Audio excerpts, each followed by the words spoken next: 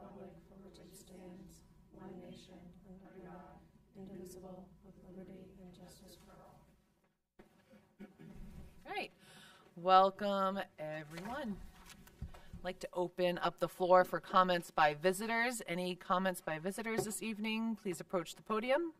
Say your name and address. We'd be happy to hear you. Okay.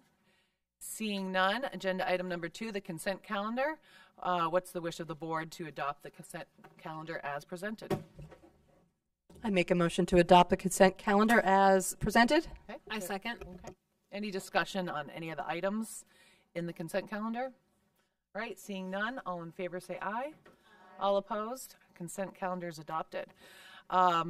Agenda item number 3, our reports. We'll start with our superintendent report. Thank you.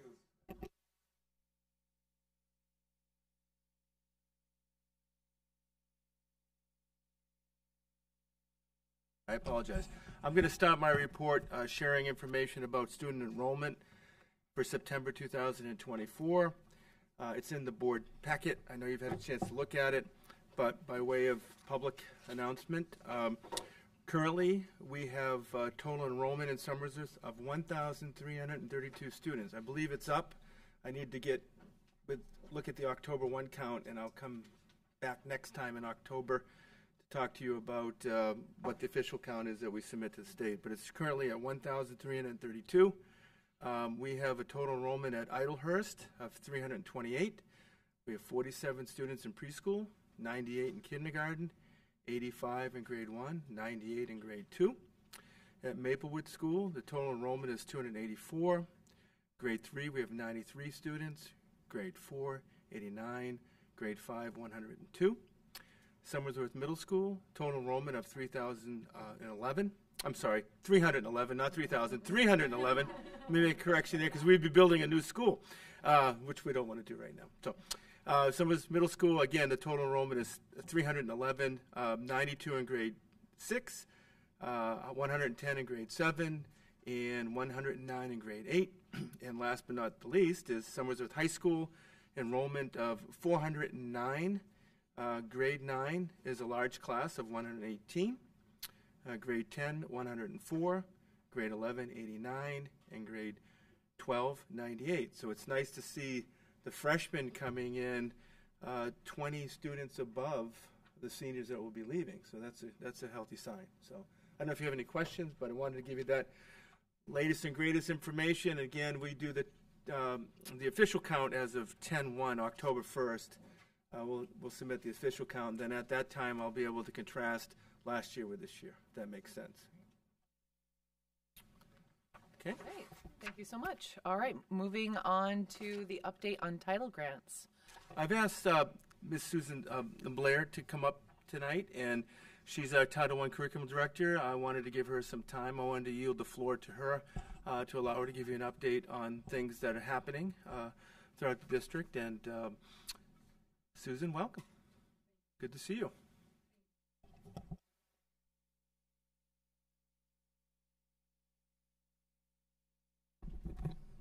Good evening, everyone. I'm delighted to be here. So I want to tell you about the hard work of the administrative staff and how diligently we've worked to expend the title funds in a meaningful manner. So I've provided you with a breakdown of our allocations. The top section of it is this year, so that's school year 24. You can see the end dates vary, and that's simply because that's what the grants allow. Can you all hear me okay? Okay. So usually your Title I grant is a 1-year grant. It starts about July 1st, depending on when they release their numbers, and it ends the following September. So you'll see where some grants are closing out this September because they're either a Title I grant or they're a 2-year grant that is presently ending. Again, we've worked really hard to think about what do the children need. So if you know anything about Title I, that's to support our kids who qualify under financial reasons. that isn't necessarily how we allocate our resources to our kids, because we're not allowed to know what free and reduced what children receive free and reduced. So we do it based on the needs, the academic needs of the kids. But also as a principal and a teacher, I know that we also look at the social, emotional, behavioral, because it all intertwines and sometimes interferes. So this year we worked on just looking at what does each school need to provide the services to the children that really need the extra help. And what we did was we bought staff. So each one of the schools actually has at least one Title I teacher. One school does have 2 Title I teachers, and then the other schools have a Title I teacher and 2 tutors. And that's pretty consistent throughout Somersworth School District. The interesting thing this year was our high school qualified. So if you do your homework, you'll find that not a lot of districts service their high school students under Title I. That's at the discretion of the superintendent, to tell you the truth. If they qualify by the numbers for free and reduced, which our high school students do, it is at the discretion of the superintendent whether or not we provide services. After a not lengthy but not short discussion, we felt it was important to start providing services to our freshman class.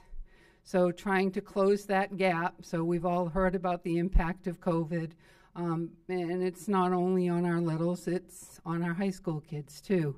So after having a conversation with Chris and Mike, one of the things they really hoped for was to have some type of freshman academic intervention, and that's what we're starting this year. So we've been able to hire a staff member for the freshman class at the high school level.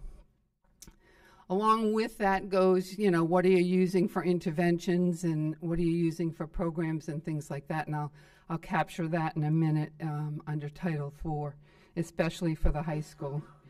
But we've almost spent every penny. There are still some things that we need to cover under Title I. You can see there's a little bit of money. One of those things, under substantially approved, what that means, we can start spending the money, but we haven't received the final approval. So it's sitting at the DOE. I'm waiting for it to come back because there's a couple of activities, like for the middle school.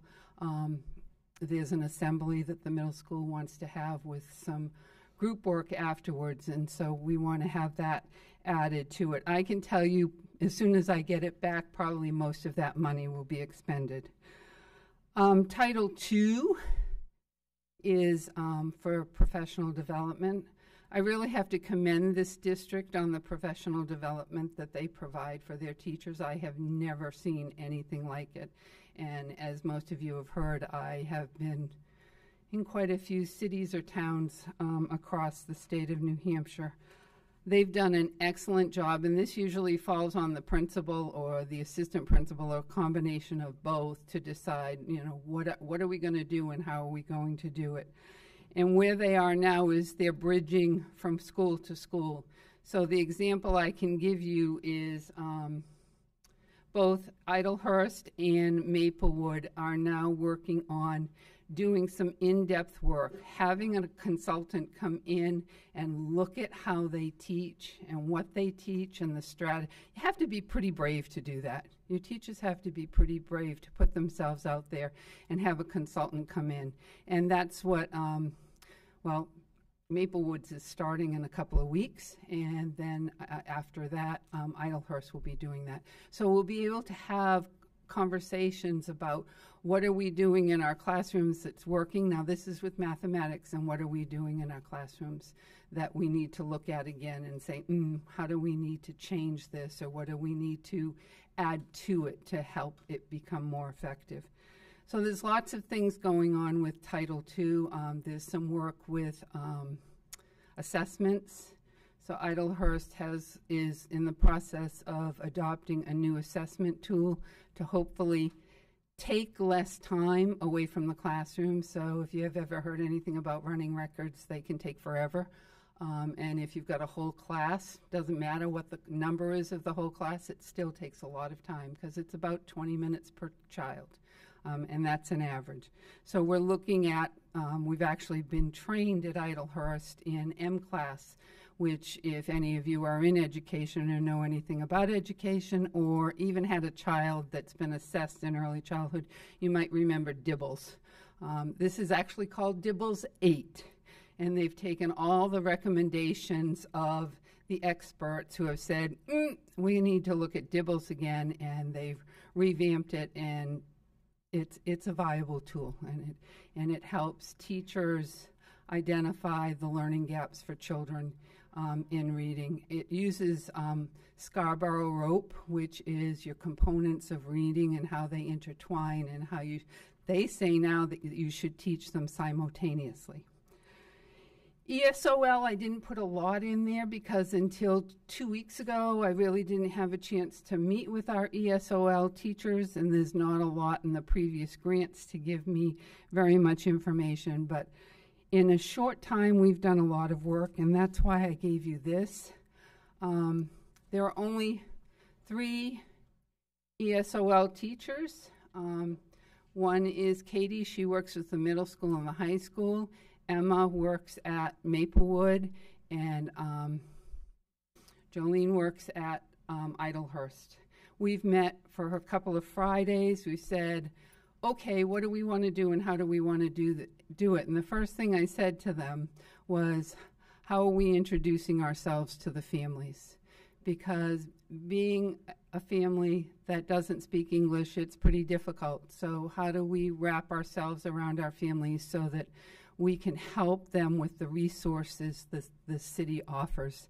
So we've decided to have an ESOL family event.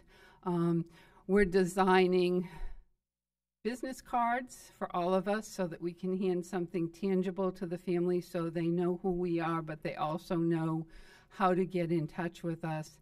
We're also having T-shirts made.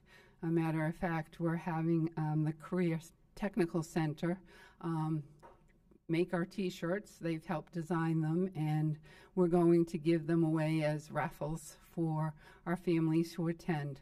We're not going to do just one. We're going to do one every trimester. You know, so there's a mindset with some districts that you check the box. Oh, we have to do this, so check. We've done it once. We believe this is an important resource for these families, and Somersworth has a lot of ESOL families. A matter of fact, probably dropped it or didn't bring it up, but I believe Emma told me this morning we have 97 ESOL children that are on their rosters. 66 of them are receiving services, and the rest of them are on a monitor status. So in other words, we assess our ESOL kids, and as we see that they're becoming more proficient and are able to manage things on their own, they become monitor. But we still check back in, and I believe it's for a 3-year period we check those children. So you can see that Somersworth has a growing population of students who have English as a second language, and we are working really hard to provide supportive services for them, but it's also for their family. This year, what you'll notice is that ESOL, or Title III, was broken into 2 components.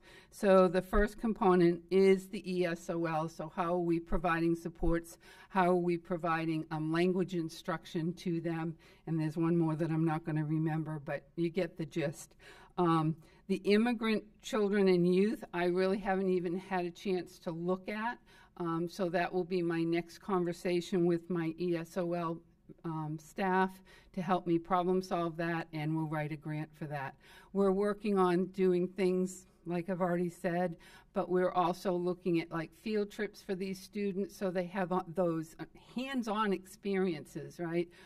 Going up to the Hamilton House in Maine and having a guided tour and then talking about what did you hear, what did you see, and making those connections. So we're trying to do some of those things. The last thing is Title IV, and if I'm being really honest with you, it's a nightmare. The principals behind me know that I've probably written this thing 4 times, and each time it's been kicked back to me. And then they did a visual graphic, and I went, oh, now it makes sense. So essentially, you have to have a category of well-rounded, you have to have a category of safe schools, and then you have this other category that also has to have technology in it, but not computers. Right, guys? Not computers, because we really want, as we spoke about at the last meeting that I was here, you know, that one-to-one. We're really chomping at getting one-to-one, especially for our high schoolers. So this is more about technology software like Kahoots, which is something that we are working on purchasing. So once I figured out the nuances of Title IV, we came up with some pretty cool things.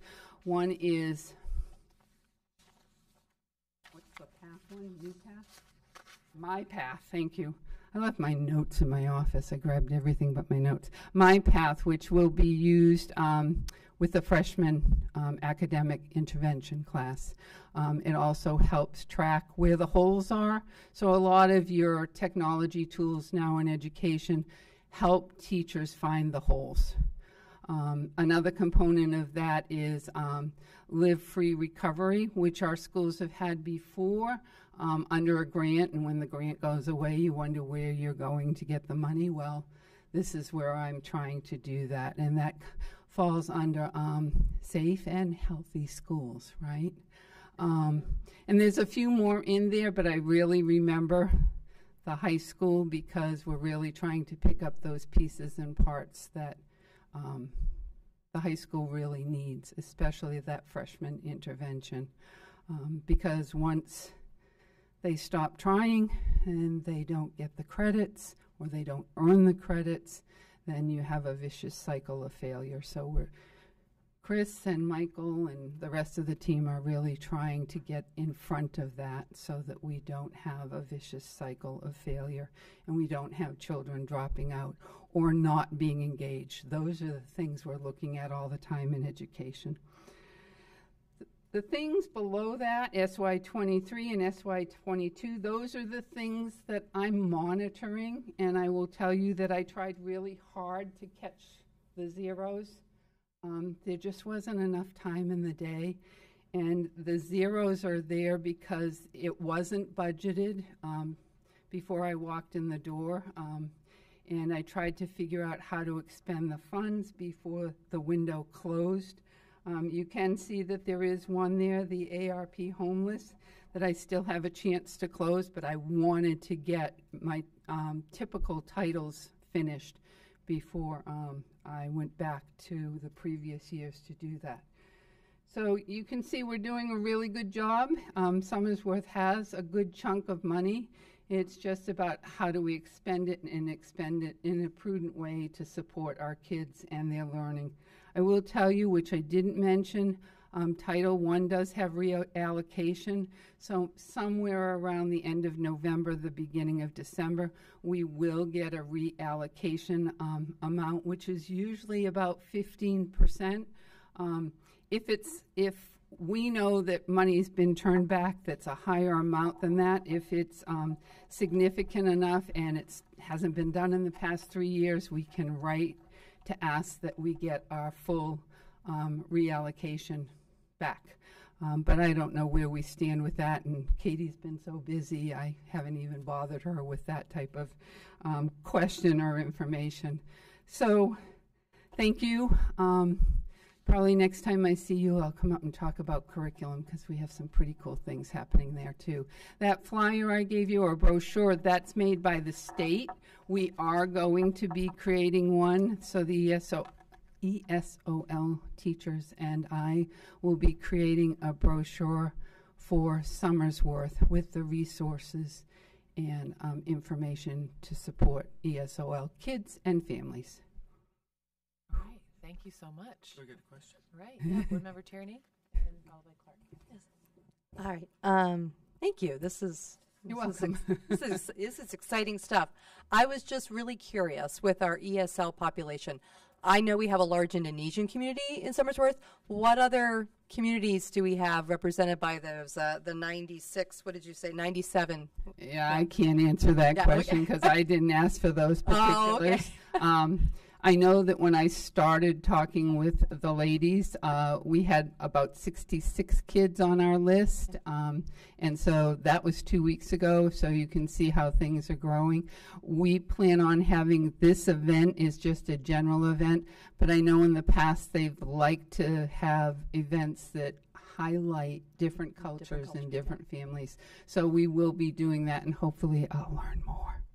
I'm just really interested to know that, but yeah. We can get, if you want to get Yeah, that data, I we can- can. Yeah, put I it can in certainly. calendar for The next ladies Right, can thank tell you. me for sure. Yeah, oh, sure. No, thank you. That'd be great. Thank you for doing all this work. That's lots of work. A couple quick questions. That Sure. title, is it 4A on the bottom that has 61,000? Is that wrapped into the one at the top? So some of the monies so it's called a transfer or a flex. So to be able to do what we wanted to do for supports for Title I, I transferred or flexed some of the money. So Title IV was flexed for this year, but we still have last year's Title IV money. So I'm focusing on expending that, but the flex did happen so that we could provide the supports we needed for our kids. Okay, great. One more thing. Sure. I heard that you said you want to write business cards for the families. I think that's amazing. We know the languages that we're going to give out to the families? Can they read English? Is that... Well, that's one of the challenges, right? And in not knowing all of the languages. And I know one of our teachers is fluent in Spanish, but I'm not sure of the fluency of the rest of our families. But that's the purpose behind the one on the 27th, is to try and figure out who needs what and to find the resources to be able to if we need a translator, to get a translator for those families that just have no foundation in English. We will do those things. So we're building our resource list, and we're also trying to figure out what they need and how we can support them. Great, thank you. You're welcome. I will plug the Interact Club, I believe, at the high school, which are like their intercultural club, I believe, not to throw them in. Yeah, multicultural club that, maybe needs hours and could help out a little bit, connect with them. Sounds good. I just had one question on the Title 4B 21st. I don't see it that was our previous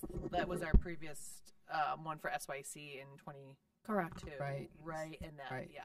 Right. So no longer. So yeah. they close or they end certain grants. And then, like you can see that this year we have Title III ESOL and Title III Immigrant Children and Youth. There's new ones. And I know in another couple of weeks there's going to be a competitive safety grant that is going to come out. So they're always moving them in different ways. Okay. We're fortunate, too, just so that you know, they're always telling us that Title I, we're going to have a reduction in funding, and Somersworth really hasn't had a reduction in funding, so that's a plus, too, because it really helps with providing those Tier 2 supports for our children who are really struggling. Great. All right, Board Member Marsh. I just want to thank you for being here, and thank you for your commitment. Thank you. And I appreciate the family night. I appreciate reaching out to communities within our community. It's good to be available, but it's better to reach out Absolutely. to families and to those that we're helping. So, thank you. Our T-shirt says creating community, so taking all of these families and creating a community. Thank you. I appreciate your appreciation. All right. Thank Thank you, Susan. Thank you, Susan.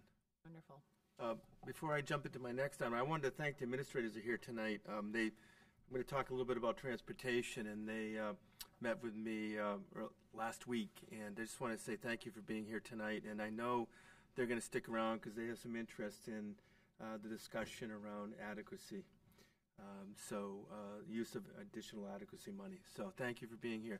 So I want to talk about transportation. I want to take this one head on because we had a couple of parents contact us with some concerns about transportation. And generally at the beginning of every school year, and I've been in a number of different school districts, it takes a couple of weeks to really work out the glitches when it comes to transportation.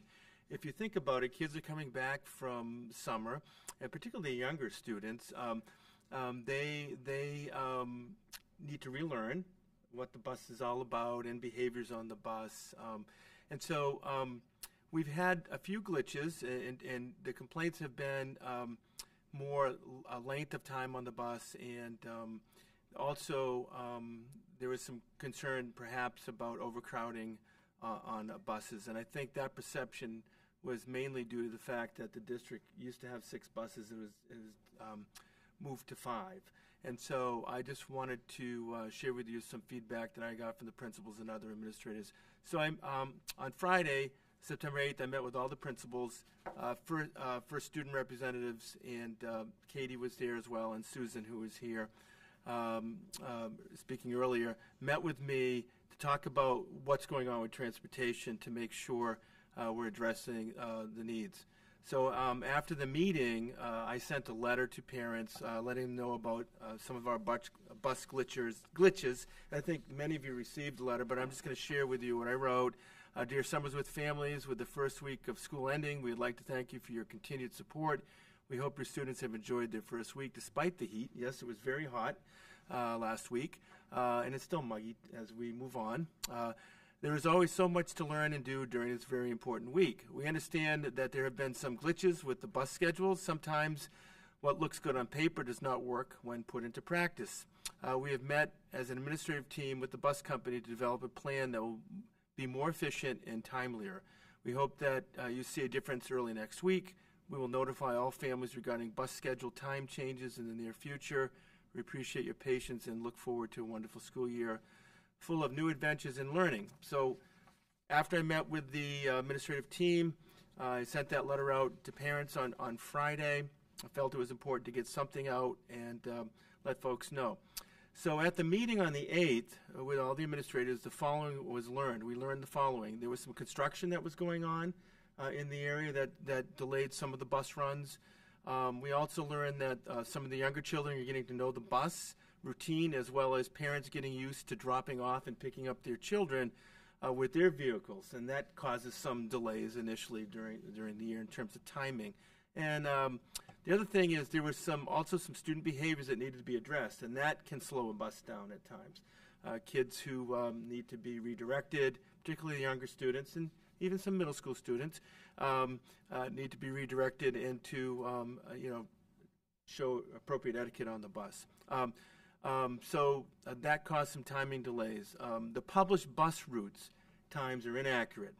And so I guess they've been the same times for the last 6 years, and I assumed, and you know what that means, I made an assumption, that that was under control, and we learned on Friday that that needs to be tweaked. So we asked the bus company to go back and rework the routes and also the times so that parents aren't expecting students to be dropped off at 4 when they should be dropped off perhaps at 4:05.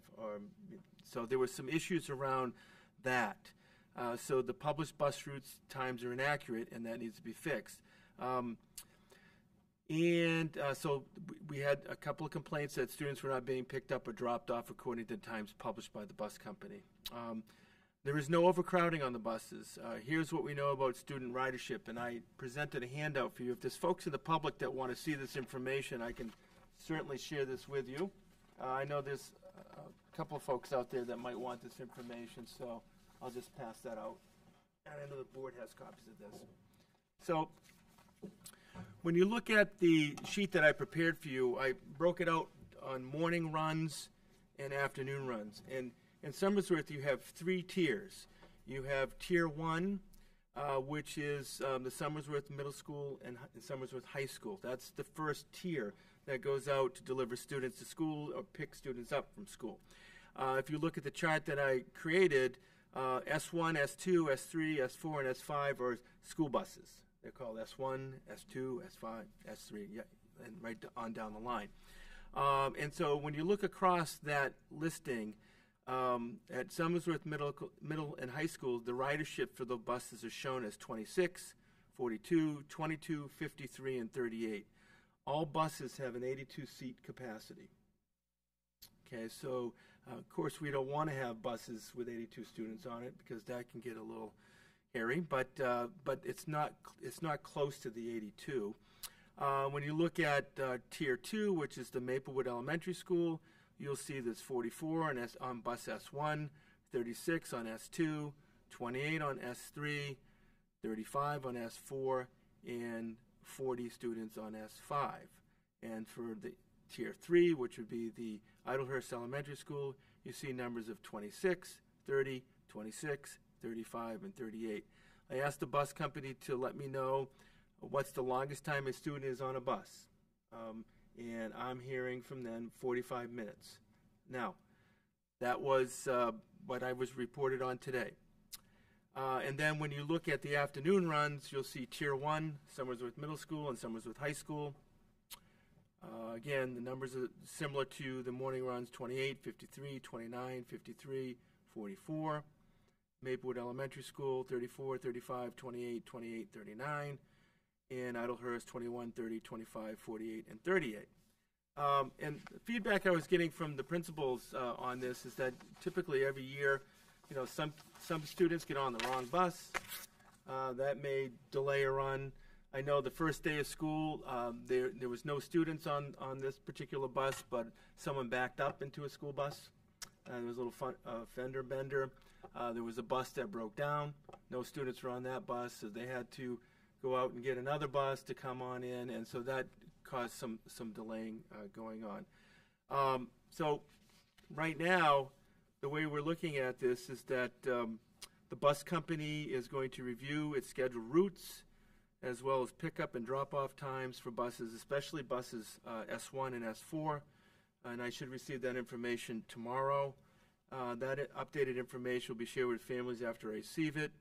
I also want to say that the buses, based on the numbers that I'm getting, and I've had the principals verify for me, we're not seeing crowds over the highest number of, I think it's 53. The good news is that the routes have better times than last week. It's getting better. I know I talked to Mr. McNally today, and he said it's getting better. I made some phone calls to different principals, and they tell me it's getting better. And so we're hoping that it will get better as the time goes on. I don't know if you have any questions. I can ask the principals come up and speak, and they can share their information that they have. Yep. So the 45 minutes is the time that they're physically on the bus? That's But it could be that the kids that were supposed to get on the bus at 3:15 or whatever delay that gets passed down didn't get on the bus until 3:35. yeah. That And they were supposed to be getting dropped off at 3:35 and got dropped off at 4:15. Yeah, and part of that is related to the poor route scheduling, the times, because the expectation was the students would be home sooner. Yes. So there's a combination of things going on here. One is the scheduled route times, and then the delays due to some things that happened during the first week of school. And so we continue to monitor it. If we need, if we need an additional bus, I certainly can bring that forward. At this time, what the principals and other folks are telling me is we don't need that 6th bus. No, I just want to acknowledge Yeah. that the 45 minutes. That's ride time. Like, that's Yep. the kids get in their Yep. bus line, they don't. Yeah. If you're a first, second grader and you're in that bus line for the 20 minutes to get on the bus and then 45 minutes on the bus, and then you're running down the hill screaming, I'm going to pee my pants, Yeah, and that's what I asked was ride time. unacceptable. That's the ride time. Okay. Many, I've seen kids on buses longer than an hour, and we don't want that. If they're waiting for the bus to come, that's an issue. And that was an issue for the first couple of weeks. Yeah, I think it's just been a combination of things. I mean, I've been on some of the emails, and I certainly live in a district that was affected by the timing, and didn't put my own kid on the bus based on what was happening. So just full disclosure about that. Yeah. But I let the parents and the community figure it out. And it sounds like it rose to the levels it needed to. But certainly the numbers on here must be from yesterday or today, because the time frames were much different last week. And that may be part of the reason what they may have adjusted the routes prior to me publishing them, because I haven't got that full information from them. I just want to make sure we as a board are hearing what the community online, in emails, verbally were very clear about last week, and not taking the snapshot from today when it was much better, because it was. I'll admit My to you kid that it was bad last week. 25 minutes sooner today. I won't deny it wasn't bad last week. Yeah. That's why we had the meeting. Yeah. I wanted something done about it. Absolutely. I clearly will tell you that was an issue. This is great data. The first week was an issue. The second week was an issue, and that's what prompted me to have the meeting on Friday, to get everybody in the room and say, what the heck's going on here? Yeah. Let's do something about this. Give us a little bit more time, and hopefully it'll be rectified. And like I said, if there was evidence to me, if the team was coming to me saying we need that 6th bus, believe me, Right. I would go with their recommendation. But that, in fact, I was leaning towards that direction. I was leaning towards that direction, and I took their feedback and reconsidered it. Yeah, I mean, it's definitely not, and I didn't hear much about overcrowding. If they rework the routes, because what it seemed like is the younger kids were getting on the bus late because the high school and middle school routes were taking longer than had originally, and it's a hand-me-down, right?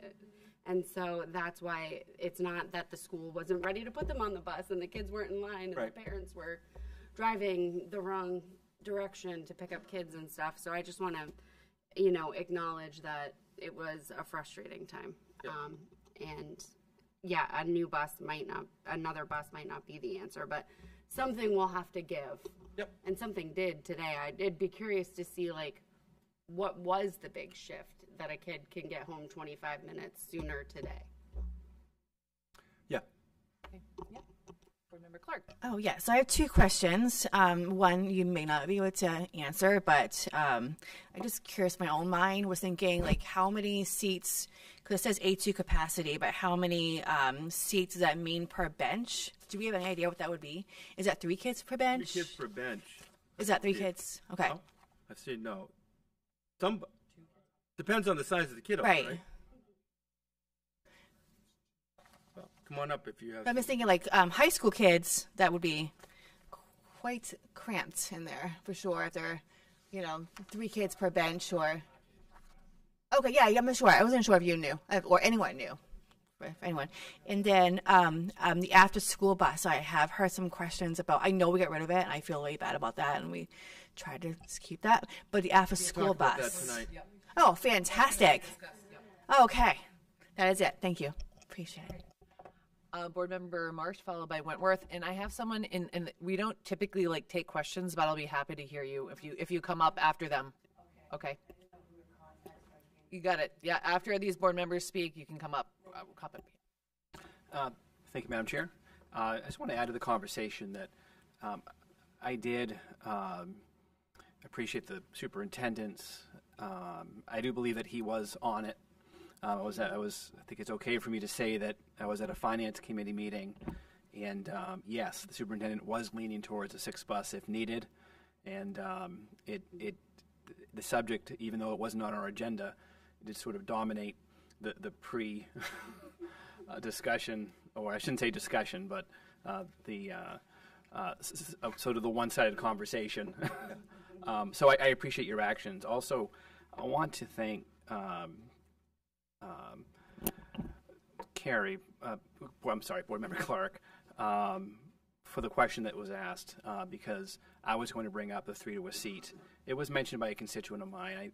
I think that, I will say that generally I am an advocate for seatbelts on school buses, but if not, I am an advocate for at least the children being behind the high back cushion seat, which is designed for compartmentalization, right?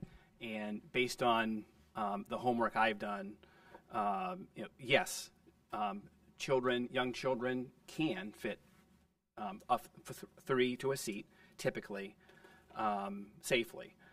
As was indicated, larger children, older children may have difficulty, and if one child is halfway behind a seat, that is not safe. But it sounds like, based on the capacity and numbers, that 3 to a seat, it sounds like we're operating a safe number of children with a safe number of children under the high back seat. I just wanted to mention, kids have friends, and there's 40 kids on the bus, right? Some kids might be sitting 2 to a seat, and someone jumps over and sits on a seat. I mean, that's the reality of being on the bus. I have to tell you that I've said this before, and I'll say it again. Transportation for superintendents right now is the bane of their existence. We can't find drivers. You're lucky you have 5 drivers. I've talked to a superintendent in Maine, who I know quite well. They can't find drivers. And so parents are driving kids to school. This is not a unique problem just to Somersworth. Bus rides are tending to be longer because they've had to go towards because they have to combine buses because they don't have enough drivers. So this isn't like when I was in school and you were in school. We had lots of bus drivers willing to come in and work for X amount of money. It's a big challenge right now, and it's not just for Somersworth, it's across the board. I'm sure many superintendents are having this discussion. But when it comes to behavior on buses, kids you'll hear all kinds of things on social media about kids sitting in the aisles. Kids are, jumping up and down. Well, yeah, kids probably do jump up and down, and they probably do. You have one bus driver running the bus, and they have to pull over, and that delays a run. So if that's happening, then, yeah, the bus driver is going to have to pull over and say, knock it off. So you're not only dealing with, time and road conditions and scheduling, you're also dealing with student behavior. And so you're going to have these types of situations that emerge in the first, month of school.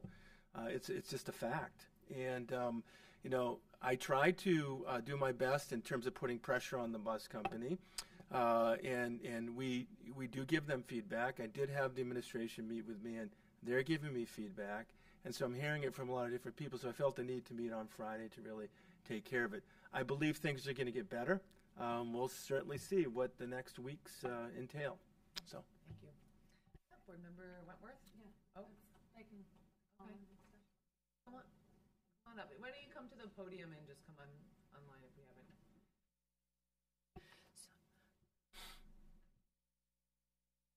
Have we answered some of your questions already? Yeah. Okay. Okay. Okay. I don't get any letters, email correspondence, phone calls, text. Oh, sorry. Sorry. What is that? That on? And what's your name? Oh, my name's Amanda. I have a sophomore at the high school. Okay. He's an absolute linebacker. He's 16 years old and he's 6'4". He takes the school buses, so he pretty much takes his own seats. So this bus has been a big problem for me, but also just the communications. I don't know why I get none. I don't get letters in the mail. I don't get emails. I don't get texts. I don't get phone calls, nothing. I mean, if there was a school shooting, God forbid, I probably would only hear from it through friends. So I've repeatedly requested, some sort of correction on that level. Through his guidance counselors, school office administration and so forth. The school bus has been a problem last year. Not one complaint. He took that school bus every morning, every afternoon. There was that second bus that he could occasionally take, and never a complaint. This year, I can't get him on that school bus in the morning or in the afternoon. He's begging for a ride every morning. My husband gets home at like 2 in the morning from work. I'm disabled. Sometimes I'm in so much pain, I can't get up to drive him.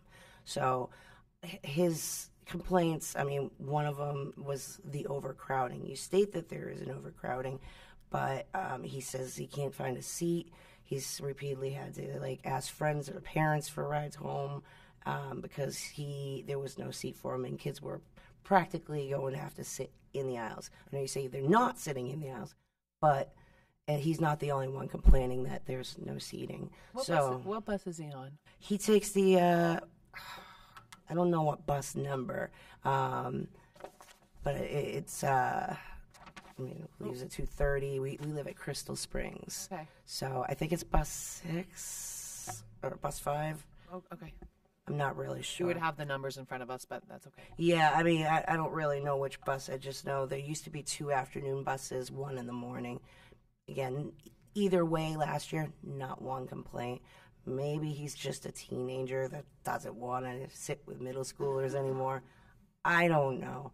I didn't know who to contact, regarding this particular concern of mine. So saw the school board meeting on the, SAU 56 website. So I thought I'd come and just ask some questions. Well, we're happy to hear you, but since it's like specific with your student, or the building principal to set up. Would that make sense, Superintendent? I was going to recommend Principal Tebow's right behind you, and you can certainly get his number, and he can actually get on the bus and see the bus your child's riding and get a head count and get back to me and let me know. Okay. And talk to your son about what's going on. Yeah, I mean, it's not just him. Many of his friends and whatnot. I mean, other parents. I've been seeing messages on Somersworth Parents Connect on Facebook. Yeah. So I mean, it is that one thing with at least the high school bus has been a great concern for the afternoons. Okay. Yep. Thank you for your time. Right, thank you. I just wanted to mention one thing. There were over 2,000 letters. We keep track of the data that goes out. And we find that some parents may not have updated their information in the school messenger service.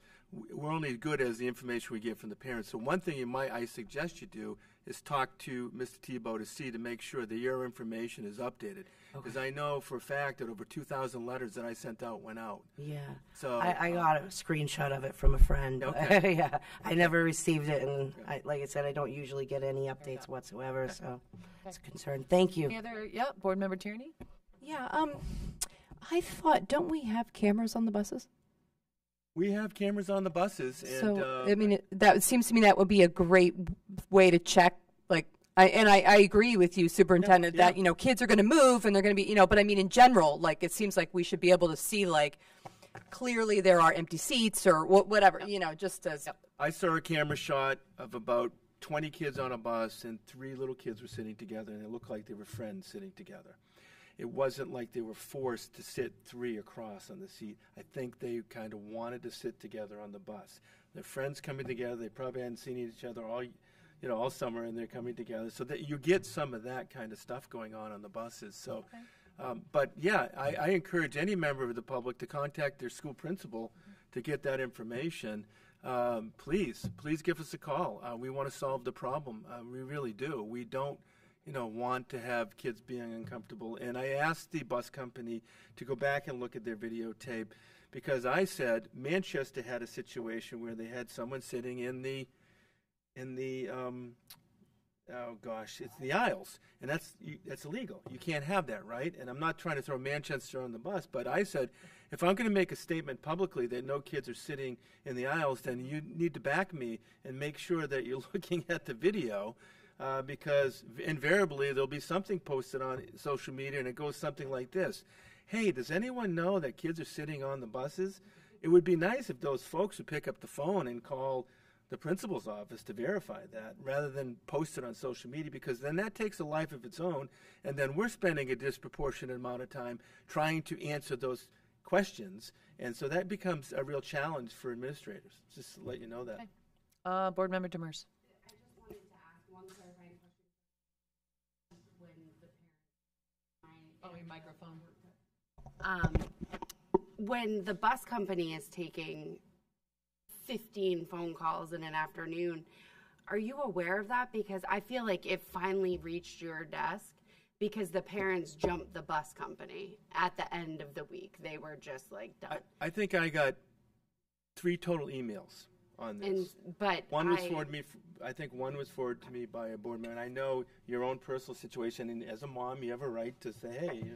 I think it's No. I'm just saying that I'm worried that you got kind of caught off guard here a little bit at the end of the week because the bus company, I know just from my area, are 3 bus stops in a row. There were parents, one would hang up, the next one would call. One would hang up, the next one would call to the bus company. Right. So I'm just encouraging the bus company to maybe be more transparent with the temperature of the parents calling them to you. I don't know when it reaches the threshold, but I don't know that you would have had that meeting if there wasn't a group of parents that jumped to you, because then you became aware, and obviously you're going to take action. Right. Yeah. And it's an unfair setup for you. And if there's continued problems with transportation, I can certainly have their representatives come in and meet with this board, and we're paying them money for a service.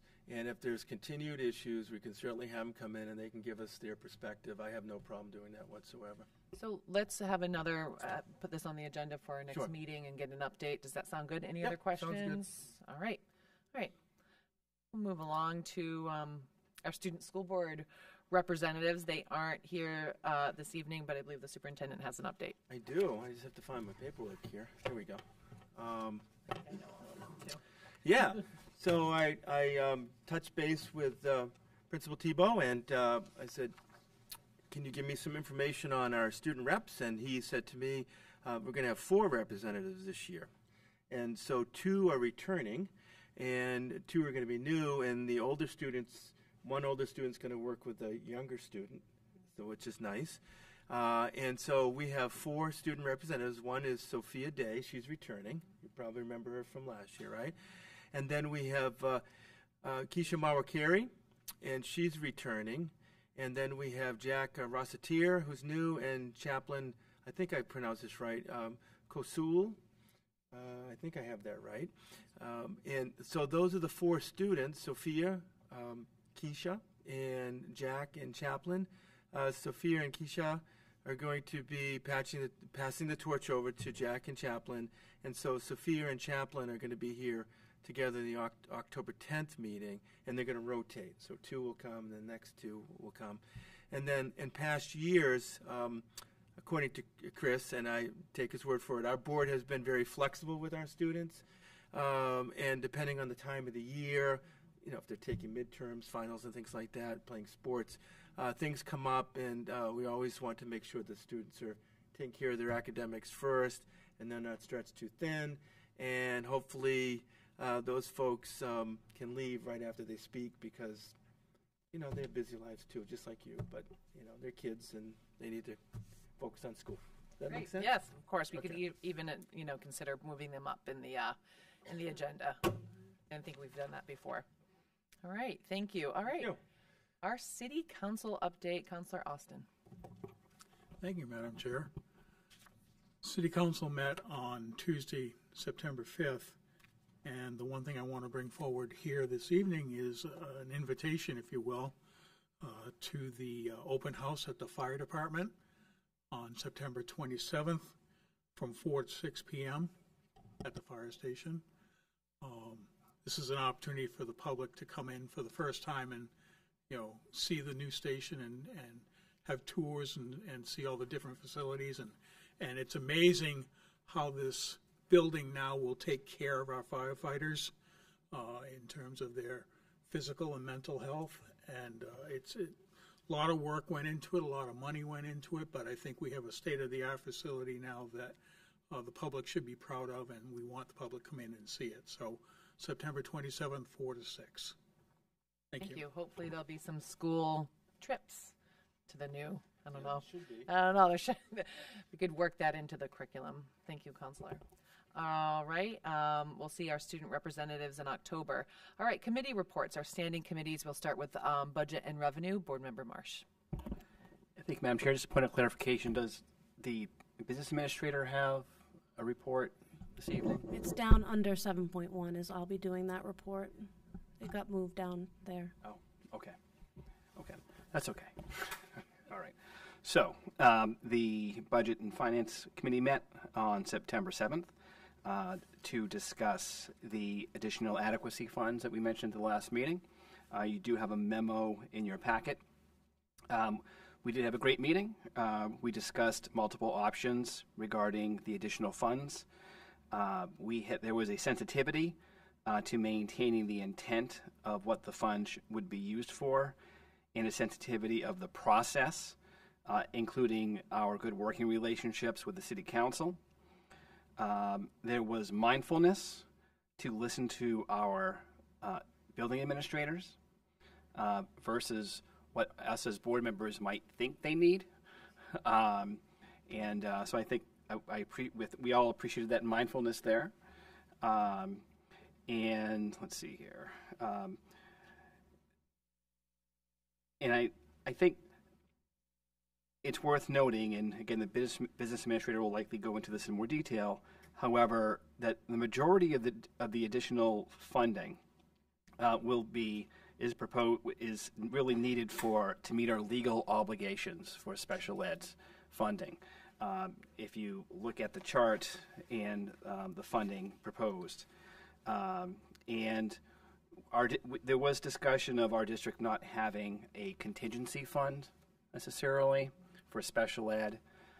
We discussed how that would be a wise thing to do. However, it's a difficult thing to do when our budgets are so tight. It's difficult to potentially make cuts when we have a contingency of what may be. So that's a discussion we will have in the future. And also we discussed regarding special ed that when budgeted, it's based on trending amounts, but there's also unknowns, including this year. It is under the proposal for the additional adequacy funds is on our agenda tonight under 7.1, approval of request for supplemental appropriation to adequacy funds. We do have an additional meeting. Our next meeting is September 19th at 5:30. And again, the business administrator will be going over this in more detail. Thank you. And that'll be an edit to our posted meeting on September 19th. It's actually the budget revenue at the SAU at 5:30 instead of 5.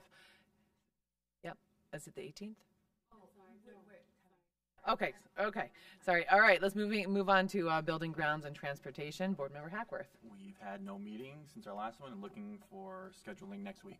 Okay. Wonderful. Educational programs and community outreach. Board Yes. Member Wentworth. Thank you, Madam Chair. We were just discussing that we're actually meeting September 18th. Okay. So it will be a very busy week. So we'll meet at the SAU at 5:15 on the 18th. The following meetings, which will be in here, are we'll meet monthly October 10th, November 14th, and December 12th. Wonderful. Thank you. All right. And Policy Committee, Board Member Tierney. All right. Thank you, Madam Chair. The Policy Committee just met prior to this meeting tonight at 5:45, so I haven't really digested everything that we talked about, so I'll sort of just give a very general overview. I will say, first of all, you're all aware that we will be looking for first reading at policy EFAA. Policy Committee has not reviewed that. So just, so you're aware of that, right? But that's fine. We'll discuss that. I think it's a pretty straightforward policy. We spent the meeting prior to this school board meeting. We discussed the policy JRA, student records and access, FERPA. We essentially compared the sample policy from NHSBA with our current policy and looked at where there was variation and had a great discussion about improving and clarifying the policy that we do have for this. I will say the bulk of it really is dealing with a procedure for what to do if a family or a student wants to make changes or corrections. And so we kind of had a discussion about, well, how would this look and what would qualify as, a correction or an amendment. And let me see if there's anything else. We talked about, I had brought up the idea of mental health. Do we need to be really specific about that? And the thing that's important to recognize is that, and I hope I don't screw this up or say this incorrectly, basically the health, see, I have so many papers in front of me. Any of the health records really are going to fall be under the purview of the nurses. So there's not just this student's medical data just sort of floating around where people can get it, third parties or whatever. So it really still falls, it's still protected information. So I think that's just important to know. But I just kind of want to leave it at that. We'll be just, next week, or the next policy committee is on the 26th at 5:45 in the SAU office, and we will be looking at a policy that includes all of these changes that we discussed. And at that time, I can probably have a more coherent discussion about what we actually discussed. So no, thank you, and thank you to the administration.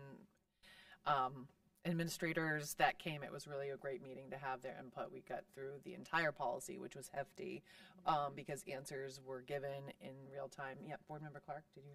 Oh, I just want to say this really quick that the health information for our students is covered under HIPAA, so it wouldn't be, it's separate, and it's always protected or should be protected. Great. All right, thank you. There's no presentation this evening, so we'll go into agenda item number 6, our policy adoption.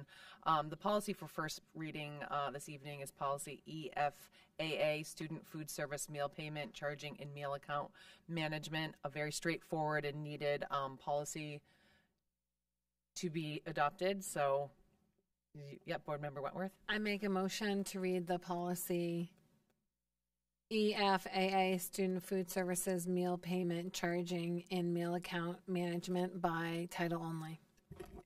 I second that. Okay. All right, Board Member Tierney. Okay. Policy EFAA, Student Food Service Meal Payment, Charging, and Meal Account Management. Okay. So I need a motion to, either, move this to second reading. Yep. And we'll just have it as our first reading. I'll defer to Katie. Is there a time, is sensitivity on this to adopt sooner than later?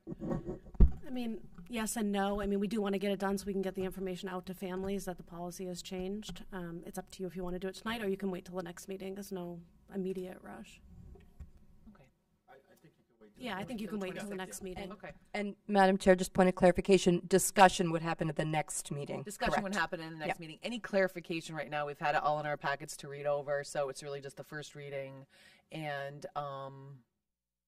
any concerns or anything, we can let Board Member Tierney know. Okay? All right. All right, moving on to new business. Agenda item number 7.1, approval of request for supplemental appropriation adequacy. Okay, some of this is going to be repetitive because I've said it, I think, a couple of times already, but I'll go through it again. So as you all know, in November of each year, we get an estimate from the state of what we're going to budget for adequacy. And then in September of each year, they give us the revised after all of our end-of-year data is recorded and everything. Some years there's legislative changes that cause a change in the amount we're going to get, and that's what happened this year. So I've put in the memo some of the changes. So they've increased the base rates for base aid, special ed aid, and free and reduced lunch, as well as our ELL information that we get. They did eliminate the third grade reading. And then they also increased our extraordinary needs grant. If you remember the current year or last year, we got $262,000. They've increased that statewide. And they also reduced the stabilization grade and relief aid grants. However, they added a hold harmless part of the grant. So if you lost that money, they have a hold harmless amount, so you're not losing any funding. But that will phase out over the next 10 years. So what that means for us is in November, when we created the budget, they estimated about $7.2 million that we would receive. Based on these changes, we are actually going to receive just over $9.1 million. So there's additional revenue of $1.9 million. Now, there's been some confusion because they've been the information that they released originally said due to RSA, we were only going to be able to receive the amount that was due to the legislative changes and not anything that had to do with our ADM. I did contact the state, but we do benefit being a city instead of a town form of government, so the RSA doesn't apply to us as a city, so we are able to request the full $1.9 million. We do not have to follow the RSA because we're not a town that has to call a special meeting for voters. We have a city council form of government. So we do benefit from that because we can now have the full 1.9 million. So I had said last time it was 1.6, but we can, in fact, ask for the full 1.9. So just wanted to make that clarification for everybody. So to utilize these funds, we do have to go forward to the City Council for a request for a supplemental appropriation. So what will happen is our revenue will be increased, and then we will add appropriations on the expense side to cover the 1.9 million.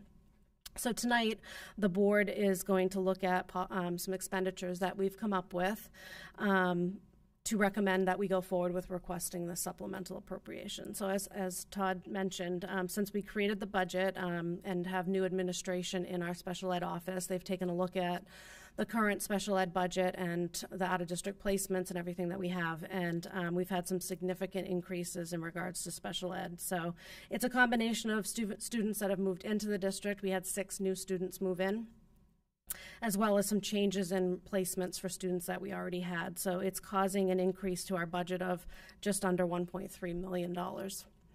So for out-of-district placements, we have 26 students that are placed out-of-district. The original budget was $1.6 million, and the actual that's coming in is just over $2.6 million.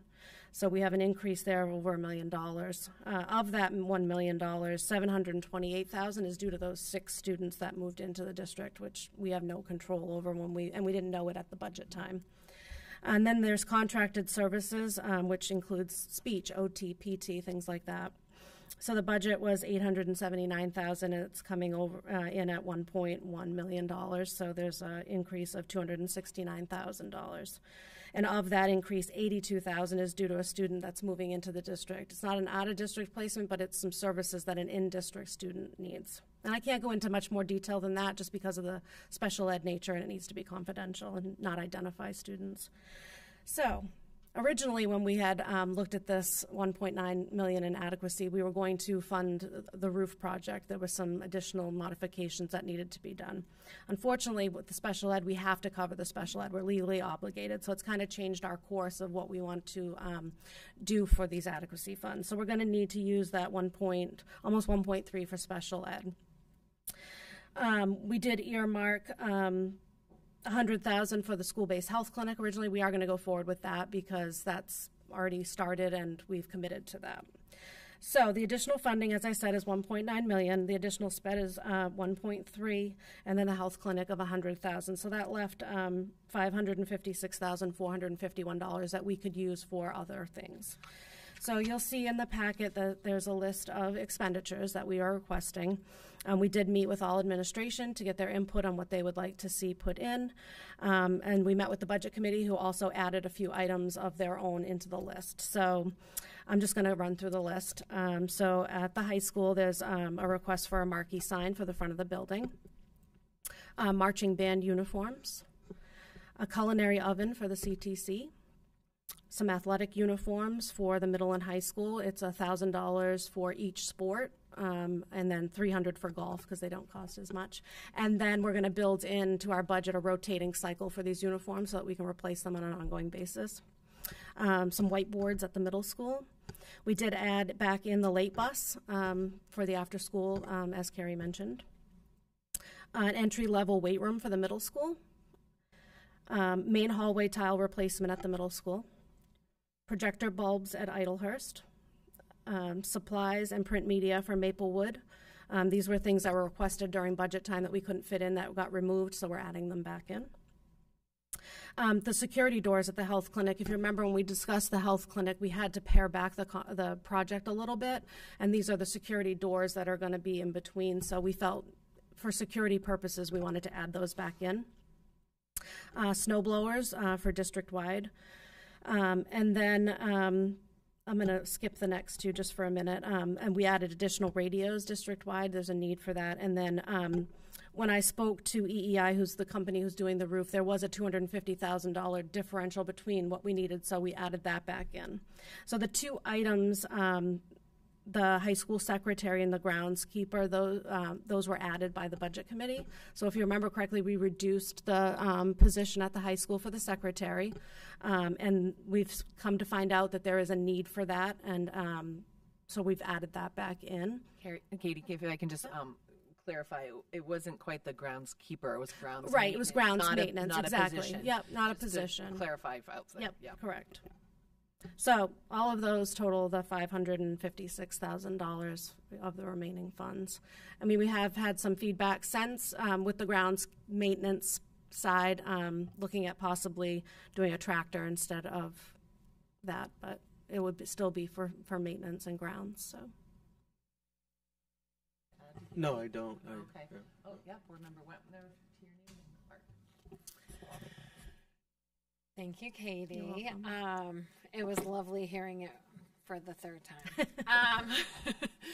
I think one of the things that I want to be really clear about with the budget process to everyone is that every single admin has been a part of this, the superintendent, like every single level.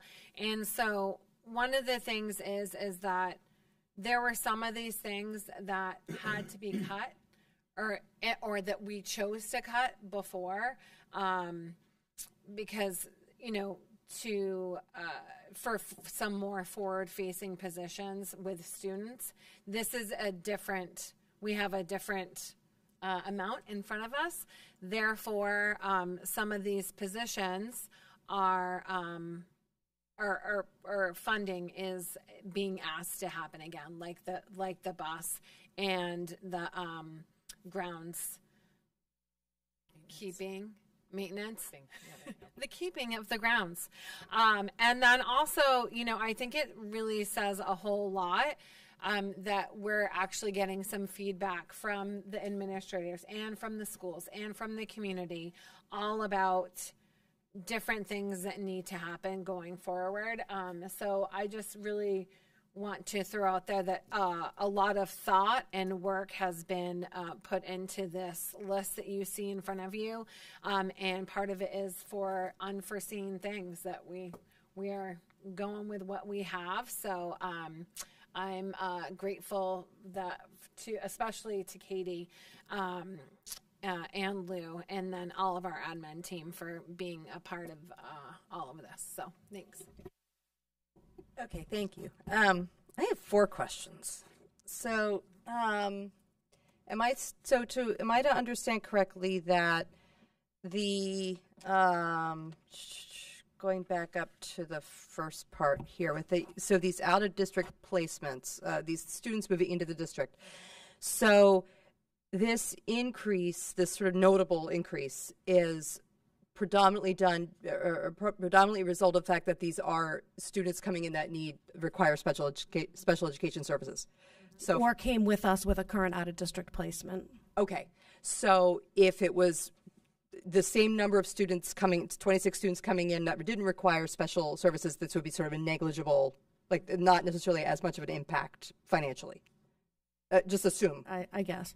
Well, I mean, I'm just curious. So what do we do? So, and if I'm understanding this all correctly, and I'm not a numbers person, so don't ever hesitate to correct me if my understanding is screwy. It sounds like, so we have this extra money because of the adequacy. So, hey, yay, we can sort of afford this in a sense this year. Yeah, so I guess I'm just You're assuming what your yes, question is. Yes. If we didn't have this additional adequacy coming in, the process, we would still need to cover this 1.3. Right. However, we the have process to. would be, I would still be going to the city council asking for a supplemental. For more, I just would not have the revenue to cover it, so they would have to pull it from fund balance or do something, or we would have to do something else. We just wouldn't have the revenue to cover it. Okay. This way, we have it to cover, so there's no tax impact. There's no asking for additional funds from the fund balance. We're asking to use the revenue that's coming in. Okay. And so the other thing was that basically every year this is a possibility. Yes, it is. Okay. And it's always after the school year start. We never know this, like when we. Not unless they move in as we're creating the budget, then we would know. Okay. Yes. Okay. Is this a typical number of? I think 6 is kind of high, actually. I would say. Yeah. I couldn't be for sure. You'd have to yeah. ask the special ed department. I'm just curious. It seems pretty high. Okay. All right. And so now these expenditure requests, this list of expenditure requests, this is what we're asking for, still inclusive. So we're asking for all of these, and this still recognizes the fact that we have this extra money that we need to pay for these students who came in. Yeah, so this all totals the 1.9. We're not asking for anything additional over what the revenue increase is. Okay. All right. So then my last question is, in regards to the positions, the secretary, the grounds maintenance positions, I thought that all along we were saying we didn't want to use sort of this extra money for positions because we don't know what's going to happen next year. Yep. I'm going to clarify. There's the only position is the secretary, not the grounds. It's not a position. It's just groundskeeper money. It's like for groundskeeping. Okay. Well, all right. So but fine. So the secretary then. Yep. Okay. So we're saying, great, we can pay for you this year, and that's all we can. I think we're going to have to budget for next year. It's a needed position. Okay. All right. Well, then that's I mean, logically, that's what we would do. And I will say, with the guidance that I've received from the state, a lot of these increases are going to be going forward. Right. So a lot of times we typically say we only want to do one-time purchases because we don't know. Right. But because they've raised the base amounts and everything, they're saying it's more stable than in the past. And I can only go by what I'm being told at the school. And I don't think we're alone in using some of the money for personnel. Other districts have done it. All right. Board Member Clark?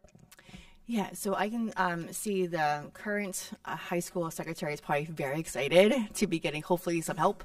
I know she's quite busy. I want to say thank you for you guys putting all this hard work in. Katie, thank you for all this. I do have some quick questions. I am all for weight room and exercise, but what's the entry level middle school weight room? I just want some a little bit more clarity because currently the weight room at the high school is monitored by the coaches. I know that they're pretty thin. Are they going to be expected to monitor the weight room of another facility, and they can't be in two places at once? So my thought would be, if we did do the weight room, Steve's not here, so he can't speak to why. Can I ask Jim to come up, or James to come up? Yeah. Please, yes, yeah. And then I have more questions, so just so we know. More weight room questions? Oh, questions about a lot of things. So the vision behind... Am I on? Okay. The vision, if you can visualize the middle school gym, where our current PE teacher's office is, it serves as the office and athletic storage. So that would be repurposed to be a weight room. Entry-level weight room, I'm going to really lean on Sarah and Dustin. They're our PE teachers. So this would be incorporate like some weightlifting programming into our health and wellness classes. But for our middle school teams, it's an opportunity to access the weights as well without needing to go and impede into the high school programs. Like I said, I'm going to lean on them, but I don't see Olympic weights with a squat rack in there, but something more aligned to be meaningful and helpful for middle school students. So they're on board. So to keep going down further, so we're taking their office. Where are they going to go? We have a small room we call the Kid Cave across the hall. Their offices would be repurposed there.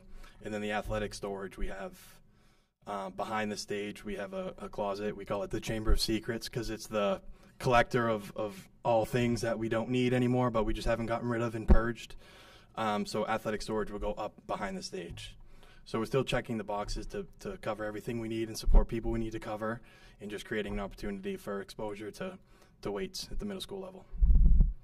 Okay, great. So it's going to be more like for teaching opportunity and then for potentially coaches to potentially use, right? Yeah. Okay, awesome. And then I had a question. Let's see. Well, I'm super excited about athletic uniforms because my daughter right now is soccer. She's a soccer uniform and she's a volleyball player. So I'm super excited about that. And she will be as well. Maybe there's my only question would be the entry level waiver. Okay, that's it. Thanks, guys. All right, Board Member Marsh, yeah. All right. Well, as chair of the budget and revenue, I don't have any questions. I can answer some perhaps, but I don't have any questions. I will say that, and those were all really great questions, and I'll say that normally, I do have a history of being cautious with spending this type of funding for positions. And I've voiced caution in various committee meeting and school board meetings. I think this particular position just made sense. I think to the administrators, to the superintendent, to the committee. And I think this type of funding gives us, and we're not too far removed from this recent budget, right? But this type of funding and the decisions that we made, the tough decisions that we made, this funding gives us an opportunity to reset. I think this funding gives us an opportunity to fund some of those positions that many of us had questions on, that many of us were hesitant to cut in the last budget, and not limited to, but including the late bus.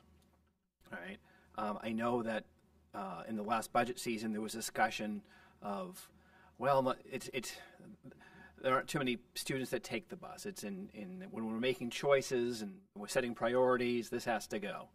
On the other hand, if we have programs and we have opportunities for students to be able to get additional help after school, but we don't provide the transportation for them to get home, right?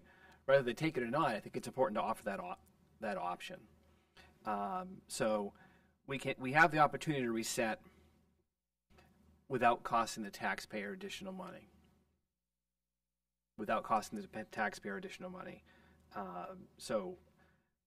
And we were sensitive to, again, the process, including how we navigate this with the city council. We asked the question to Katie multiple times in different ways, because it's how I do things. I've answered it multiple times, Todd, right? Of what's the intent of this money? What's the RSA, right? Is it for tax reduction? Is it for this? We wanted to make sure, again, in order to be sensitive to the city council and the people of Somersworth. So I fully support these changes. Great, thank you. Is weight class going to be an after-school program? I'll ask that later. Yes, Board Member Dimmers. I just want to point out that I'm actually surprised that there's even a question of if it's too much for one person in that main office, especially since we just paid for this amazing upgrade that now requires a little bit more effort to let people in. And this is the building that has literally, I'm looking at the enrollment data, thank you, almost 100 kids more in the building. That's 100 more parents who are calling when the bus is late, not for high schoolers, hopefully. They're probably grateful. I am. But like, this is the building that needs the more support. So I just wanted to point out there's 100 kids more in this building than in buildings that have more than one admin. And we just put a new duty of letting people in this new door. And of course, it's going to burn out the lovely staff we already have if we don't give them the support they need. So I think that I just want to point out those other two reasons why it all makes sense to me. May I say something? I wanted to just say, there's more to it than just the secretarial duties.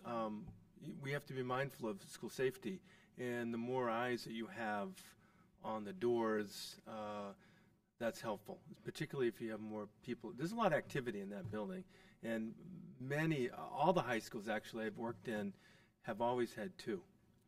And because if that one person's out, it really gets difficult. So I saw that Chris sat down with me and justified the need. I asked him some tough questions. He answered those questions, and I felt comfortable bringing that forward. So I appreciate, Chris, you doing that. And I think it's, for safety reasons as well, it's an important move. So. Thank you. Yeah, I'm just going to clarify what we did in budget. We did have a motion to approve the full amount that we were receiving, the 1.9. Again, the suggested motion is to approve it as it is to move to City Council. I'll give you the exact wording is in our packet. Are there any other questions at this moment? I think we're moving on. So the suggested motion is I move to approve the request for supplemental appropriation adequacy funds as recommended by the Budget and Revenue Committee and authorize the superintendent to provide the request to the Finance Committee of the Somersworth City Council. Yes, Board Member Roach. Point of clarification, do we need a motion to waive board rules? Is it, seeing this is the first? It's a tough one because there's a time. Yeah, right. Yeah, there's a time sensitivity to And it. I did report it at the last 2 meetings, so. Just want to make sure. Yeah, I would be okay with that. It can't hurt either we way. can cover it. Yep. I'd recommend that Yep, you let's do what do you that. just Thank you. suggested first, and then vote on the motion. Yeah, if you don't That mind. makes sense. You're gonna. Okay. Would you like to? Right. I make a motion to waive board rules to approve the request for supplemental appropriation adequacy funds. Second. Okay. Any discussion about this request? All right, all in favor say aye. All Aye. opposed? Okay, waive board rules to be able to make the motion. If anyone has it in front of them, the suggested motion, it's a lengthy one, but it's for the full amount. It's under new business in our packet. I move to approve the request of supplemental appropriation adequacy funds as recommended by Budget and Revenue Committee and authorized the superintendent to provide the request to the Finance Committee of the Somersworth City Council. Second. Okay. Any discussion? Thank you. It's great. Oh, yep, Board Member Marsh. And I do support this. I just want to indicate that I did ask to waive board rules because typically we have 2 readings in order to give the people of Somersworth a chance to weigh in. However, I recognize the timeliness, I think we all do, of making this decision, which is why we waived board rules and made the decision tonight. Thank you. All right, thank you. Any further discussion? All in favor say aye. All opposed? All right. The motion is accepted. Right. Let's see here. I think we needed I have all the budget stuff in front of me. 1 second. What am I? Okay, future meeting dates. Yep, September 18th at 5:15 is our education programs here at City. No, it's at SAU, at the SAU. Okay. The next board, September 19th, Budget and Revenue, 5:30 at the SAU, and our next board meeting is September 26th. Agenda item number 10, any comments by visitors? Okay, seeing none. Comments by board members, just raise your hand and I'll call on you. Yes, Board Member Wentworth. I would be remiss in not wishing my daughter a happy 13th birthday today. I just want to take a minute and say that we had our first committee meeting with the admin team. I think it was so great and so refreshing. There was such a great collaboration of ideas, and I'm looking forward to doing more of those. So I just want the community to know that it's going well for the first one, and I think of good things to come. That's all. I wanted to just encourage, so I do look at the Facebook Somersworth Parents Connect. I follow that, and so sometimes I see things that I think are of note. But I just want to encourage the community, do please reach out to, I don't know where I'm looking. Look, where's the camera? Yeah, everywhere. I just want to encourage community members to not forget that you do have individual board members that you can contact if you have concerns about things. We have one for each ward, and then of course all the at-large members. Nothing wrong with obviously sharing things, though, when you're connected with people on social media. But I just encourage you to not forget that it is our job to work for you, to help you, so don't be afraid to reach out to us and say, hey, here, there's this thing going on, I'm not sure what, and then we can either answer it or we can pass it up the chain and get help for you. So just, and I say that just because it is easy on social media, and I don't want to disparage anybody who's shared things on social media, but it is easy to sort of almost sound alarmist, like, oh my gosh, the sky is falling down, and when it if you just kind of talk to us, then we may be able to assuage your fears. So I just wanted to say that, and I thank you for the budget committee. I think you did a great job with figuring out a responsible way to spend that money. I really like that, and yes, I second. It was wonderful to have the administrators there at the meetings, and I appreciate your input. We have a smart, strong group of people, leading our schools. So it's good.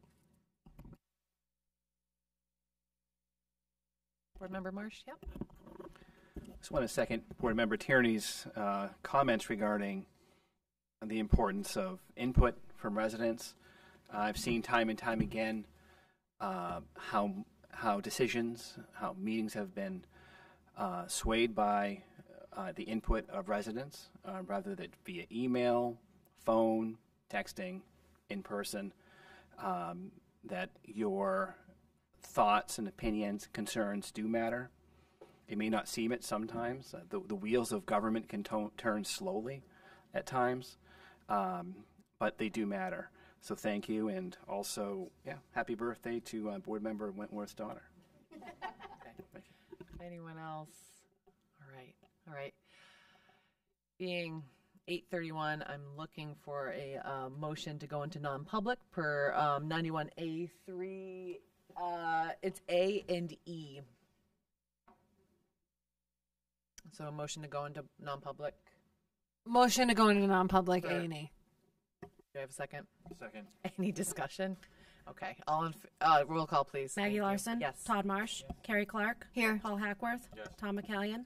Barbara Wentworth. Susan Tierney. Mandy Demers. Yep.